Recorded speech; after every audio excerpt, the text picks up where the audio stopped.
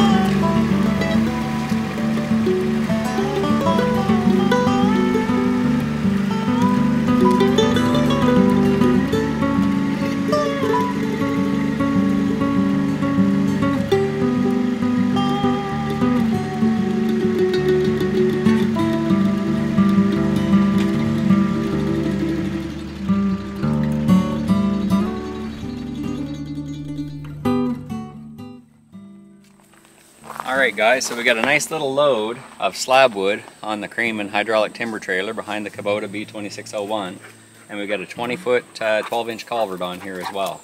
Now if you've been watching our videos, you know that the slab wood came from the Sugar Shack build. We sawed our own lumber out there, and we were doing 8x8 construction there, so those are some pretty nice pieces of slab wood. And we're building another road back into a hardwood grove so that we can start getting some more firewood poles this fall. And things were going great, and then I hit this really soft piece of ground, and I knew that if I put the backhoe into it, I probably wouldn't get it out without help. And I thought, you know what, I'm going to try one of those corduroy roads. Now this idea came from one of our viewers, and I've got to say, thank you very much. That's what I love about YouTube, because I never would have thought about taking slab wood and putting it down into a wet hole to help me build a road. Let's go see what we get into here.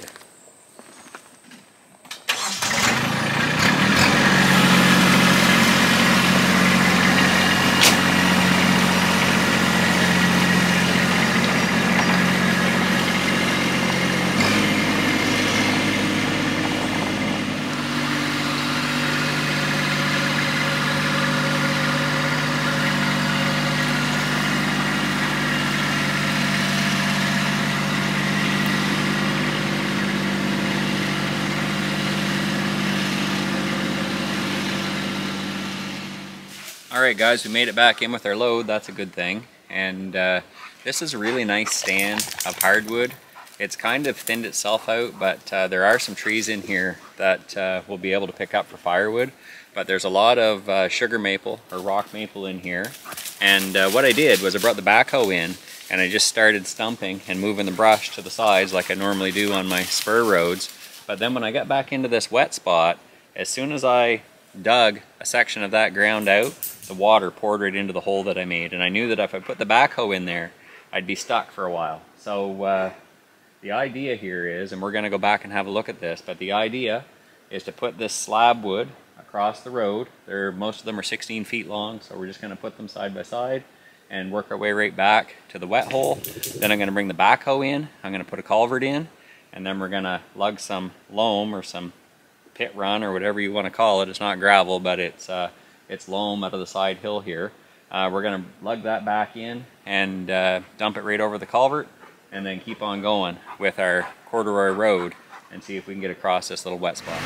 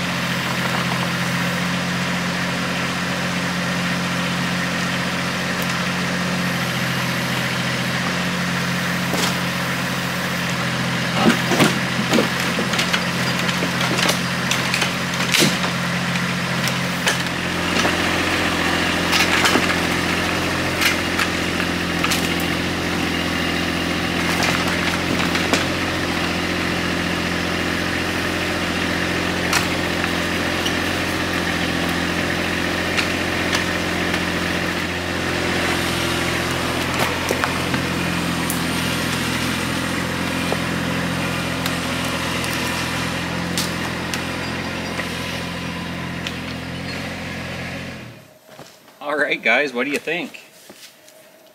Hoping that it's going to work, and I hope it's going to hold the weight of the backhoe when I put the fill over top of it, but pretty slick so far, I think.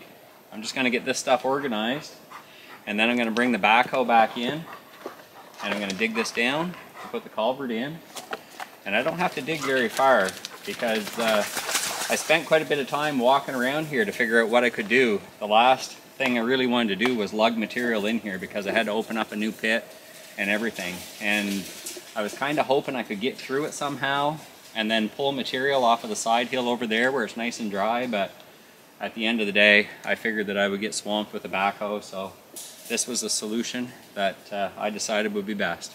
Let me know what you think down in the comments.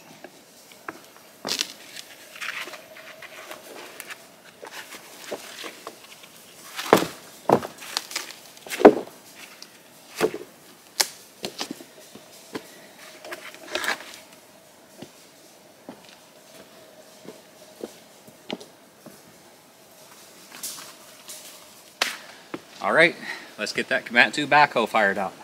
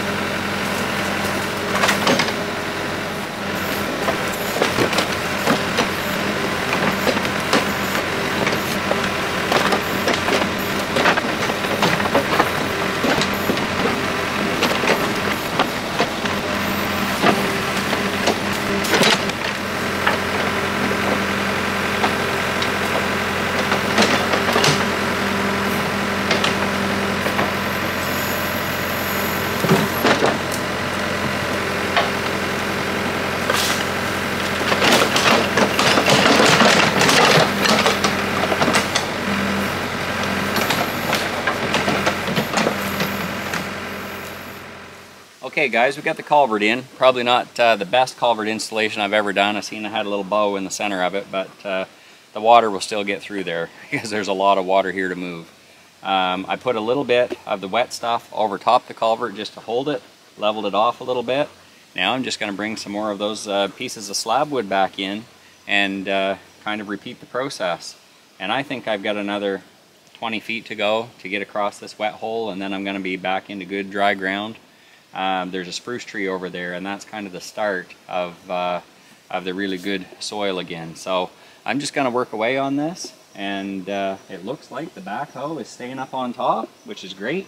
And we're sinking in a little bit, but you would when you're building a road anyway, right? So we're going to get the road in, and then, you know, once it's hard packed and had some traffic on it, we'll probably come back and put some fine stuff on top just to get the ruts out of it.